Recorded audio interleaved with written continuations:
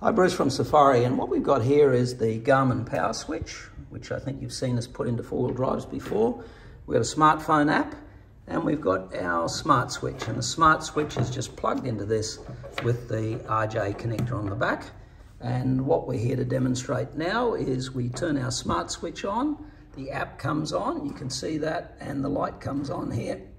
We can turn it off here straight on the unit by pushing that in. We can turn it on the app. You see the light comes on here. These are 30 amp circuits, so we've got 4 here wired into here, and we've got 2 individual control inputs, so we can have 2 more switches to come in here to do all 6. It's 30 amps, no fuse here at all.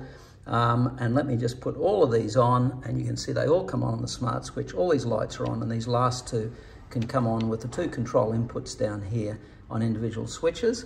And it's working absolutely fantastic, I've got to say. How good's that?